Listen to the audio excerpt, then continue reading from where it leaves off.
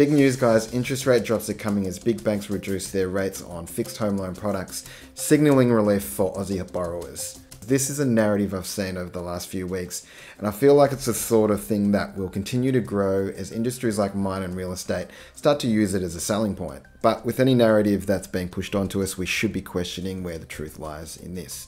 Yes, it signals some banks think rates are coming down. Does that mean it's going to happen? Here in January this year, AMP economist Shane Oliver predicted 3 rate cuts starting June this year. And here Westpac and CBA predicted rate cuts that would be here already. Today I'm going to look into some ABS data to see how likely it is that interest rates are on their way down.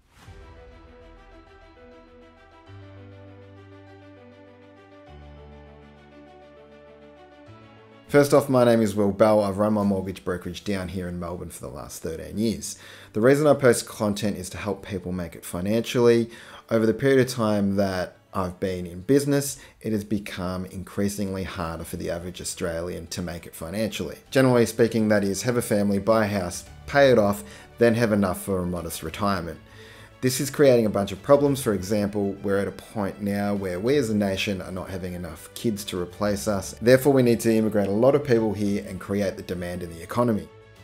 Granted, this is not just an Australia problem, but it shouldn't be a reason to ignore it and create all these other policies which just keep creating more problems. Our state and federal government's policies on things like job creation has led us to where we are now. Before I go further into my opinions on this, let's go over some of the data.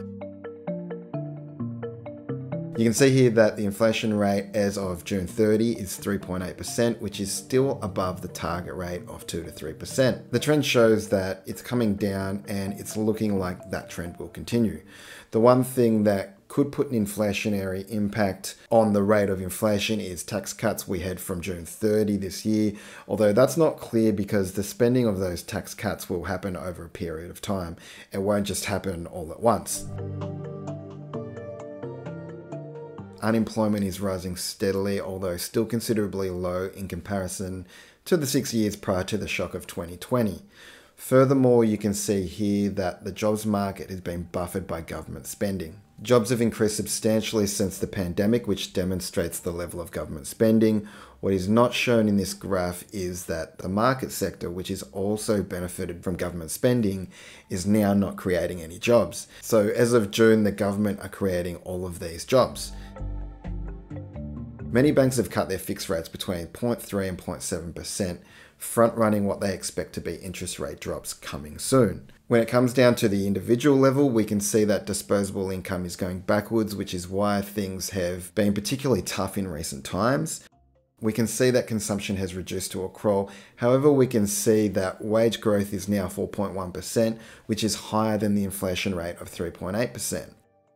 I'm going to summarize all of this data. The data can be read in different ways, so if the data is telling you something different, please let us know in the comments. This data and a whole lot more is released by the RBA, and I'll put a link in the comments. Big banks reducing their fixed rates tell you the market thinks the Reserve Bank cash rate is coming down. Generally speaking, this would be enough for me, but I don't agree that it's the most likely scenario.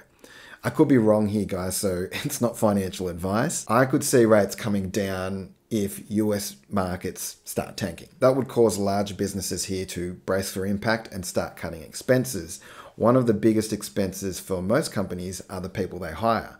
If unemployment starts going up here, then sure, interest rates can come down. Problem is we have stronger inflation and low unemployment.